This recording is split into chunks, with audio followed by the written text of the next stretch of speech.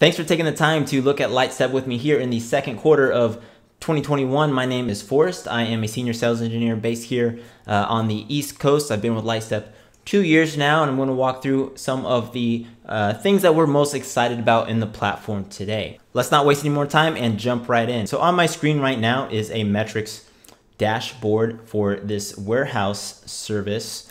One of the things that you'll hear me talk about in this demo is really our capability not to just display this data, but really to connect the dots, no pun intended, by analyzing our traces in aggregate. And we can do that even when we're looking at a metrics dashboard. So what do I mean by that? In the middle of the screen, we see a memory utilization graph across a set of hosts. This is one of many signals that may exist in our environment, right? We could have CPU, garbage collection, any custom metric. As long as we have some service that is connected to, it is very novel for Lightstep to inform us really about what is happening at the entire system level again. So let's actually just select on this deviation here in the middle of the screen, and then I'll choose what caused this change. In the background, Lightstep has automatically chosen a baseline for me, which we can see at the top of the screen. And I'll scroll down just a little bit to where we see the biggest changes in the warehouse service.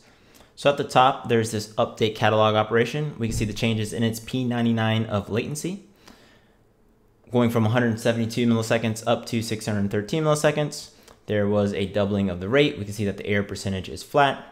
We see under the heading most likely causes of performance changes that there's this particular customer, ProWool, that happens to be 70% of our revenue, which is also tied to this deviation. So I'm very, very concerned about that. I'll actually just select that. We can see that in the baseline, they were 4.63% of the traces, 45% in the deviation, right?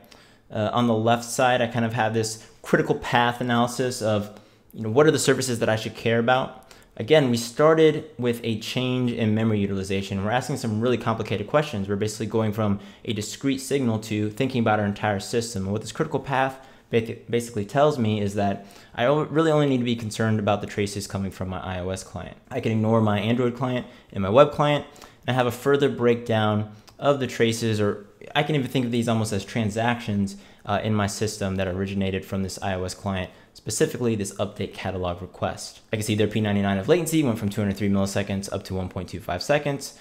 Pretty poor performance there, and there's a huge increase in rate. Like I said earlier, behind all of these are all of the individual traces that we analyzed, and we can see those here as well. Again, I really want to reiterate that in Lightstep, while we have the ability to ingest an unsampled dataset and query any individual trace, really our premier use cases, or the best way to use an observability tool is letting the tool analyze those for you and bubble that up to us as engineers, SREs, or whomever has a stake in the health of our system. So that is change intelligence. That includes metrics, the ability to tie that into the trace data in the background.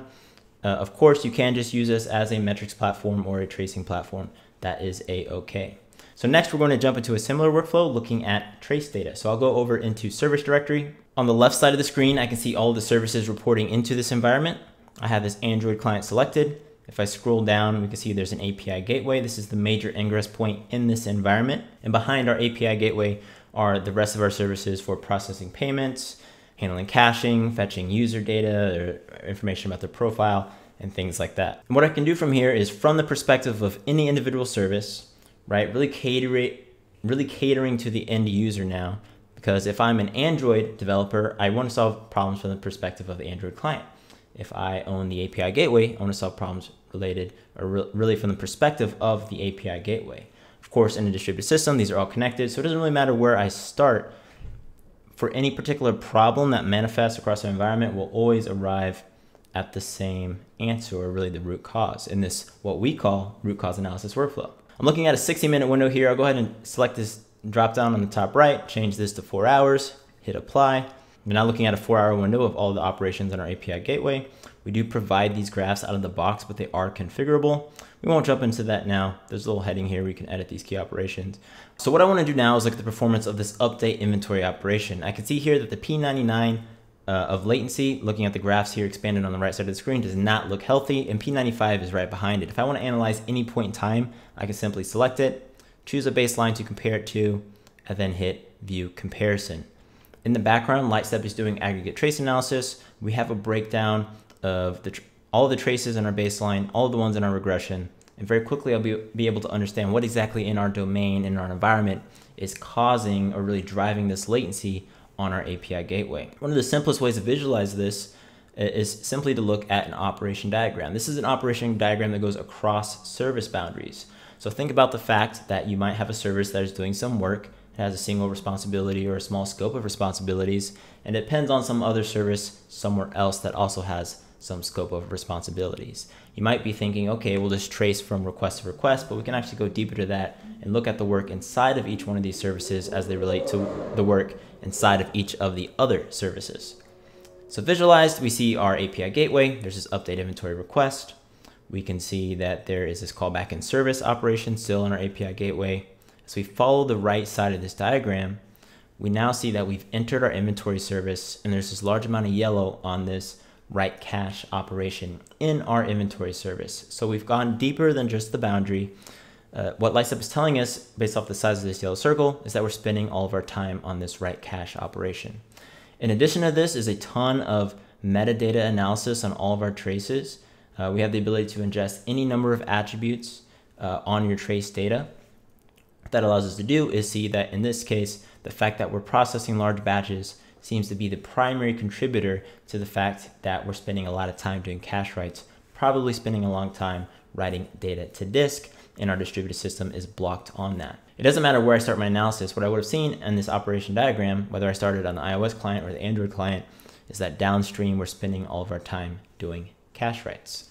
The last thing I'll touch on in this demo is explore. I went ahead and opened this up. We can query or write queries to any degree of cardinality, I should say. Behind every query is a service diagram. So for an empty query, I have just this dynamically created diagram showing me what my distributed system looks like. But what's much more powerful than that is querying this in real time. So let's go ahead and look at the performance of our system, or really the performance of our iOS client just for this one customer. This could be for a customer in a region, per zone, for a specific version of a service. I could increase the cardinality of this query. It really is as deeply as I want to. But for every one of those, we'll get a trace analysis, but also this service diagram of what we see now, showing me the critical path of my entire system related or from the perspective of just the things that I am either a service owner of or that I care about related to maybe the business drivers or the revenue drivers in my business. If you want more information, definitely do reach out to us at Lightstep. Again, my name is Forrest. I'm always available to answer any questions, and I hope that we chat soon.